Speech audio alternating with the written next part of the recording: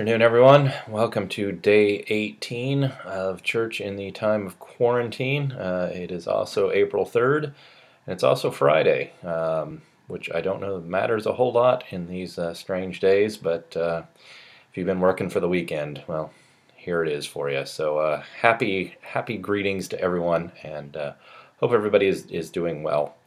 Have a announcement, thank you coming from Andrea Keck, thanking Bruce and Shirley Robertson as well as Mary Lloyd Lynn Murphy for making 50 masks for her and other nurses down at St. Luke's Hospital. So thank you from Andrea and all those who work with her for making those. So good on you, and thanks so much for that.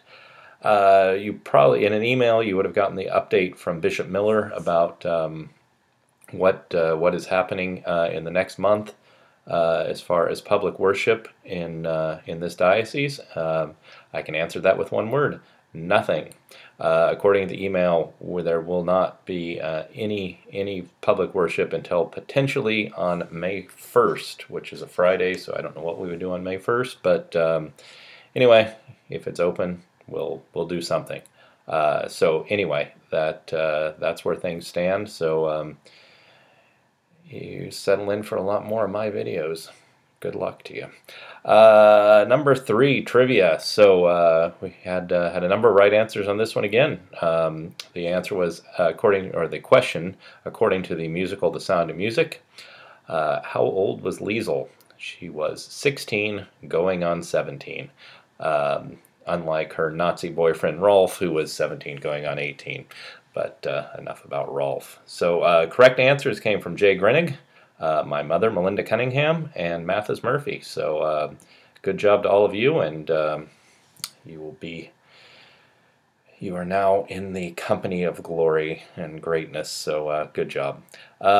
Today's trivia question, it's a little bit odd, but times are a little bit odd, so you get a little bit of an odd question today.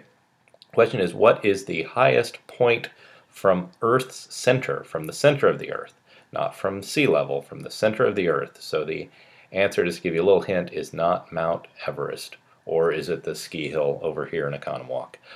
So the highest point from the center of the Earth. So if you have that one, send that to me, and you will glow from all your glory of winning that. And the last thing I want to do today is have an update. I was asked for how Father Pei was doing.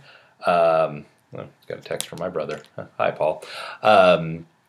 Sorry, I got distracted. Okay, so how Father Pei is. Father Pei, in short, is doing extremely well. He went through, I think it was like 40 days of radiation interspersed with chemo. So he was put through the ringer, but his doctor, in looking at his tongue and the areas that had cancer, said the recovery or the result had been miraculous. Got rid of all the cancerous stuff and a bunch of precancerous stuff, which had they done surgery, that would still be there. So, but the flip side of that is he had 40 days of radiation and chemo, so it's a little bit of slow coming back. His tongue hurts, and his mouth hurts, and he can't taste stuff, and he has slush in his mouth, and anyway, but he is in good spirits, and very happy to St. John Chrysostom and all that have wished him well in going through this. So so good news on him.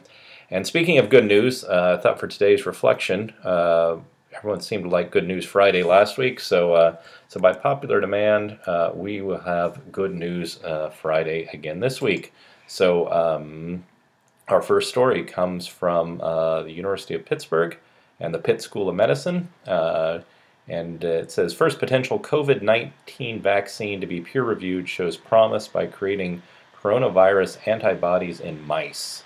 So basically they've got this patch, and it creates antibodies and in mice, and it seems to be working. So at least the mice in Pittsburgh do not have to practice social distancing at this point in time, because they are covered. As for the rest of us, I guess we get to keep up our social distancing. But the first vaccine seems to be going in the right direction. So that is good to hear. Second story, I just thought this was kind of interesting because there are, you can't swing a dead cat around these days without hearing a story about just how bad things are going to be. Whether it's in deaths or whatever, someone's out there is predicting horrible things. So this is actually a story predicting some good things. It's titled, "The U.S. job market is primed to adapt. Workers and businesses just need to survive the crisis." The gist of it is saying that even if things don't bounce back quite as quickly as possible in certain industries, there are a number of industries that need more jobs. One of the interesting factoids they had in here was output of soaps, cleaning compounds, and toilet preparations was 24% lower at the beginning of this year than in the middle of 2007. So industries like this seem to need to be producing a lot more stuff than they are. So the idea is certain industries are going to pick up the slack for other industries that don't come out of this quite as well. So hey, so since we're doing predictions, there's a nice cheery prediction that the job market, once we get through this, is going to be just fine. So let's hope that prediction's good. And number 3 story, this out of North Korea, because, well, if you can't make fun of North Korea, I don't know what, life's no longer worth living. So anyway, according to North Korea, it is free of coronavirus.